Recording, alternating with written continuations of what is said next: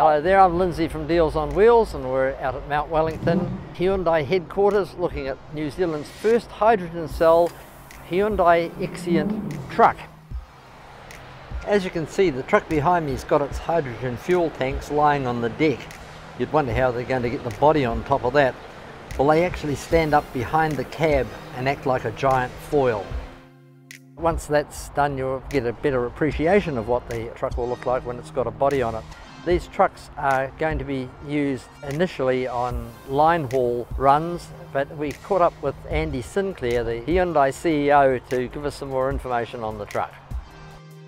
You can see it's behind me, so it's here, which is pretty exciting. The first XCIENT fuel cell truck outside of Switzerland and South Korea, so only the third country in the world and second export country to have one on the ground to trial. We'll be configuring it to New Zealand specification and hope to have it on the road early next year.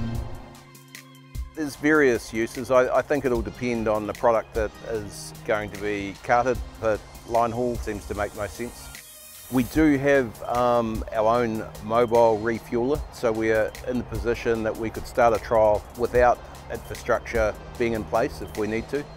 As you know, there's plenty of talk, and certainly we know that ground's been broken on at least one station, so we anticipate by this time next year there should certainly be reasonable infrastructure in the Golden Triangle. 31 kilograms of hydrogen.